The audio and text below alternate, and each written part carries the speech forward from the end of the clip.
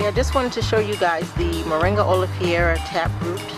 As I said, the root grows like a carrot and kind of grows straight down into the ground, so this gives you an idea of how the root looks.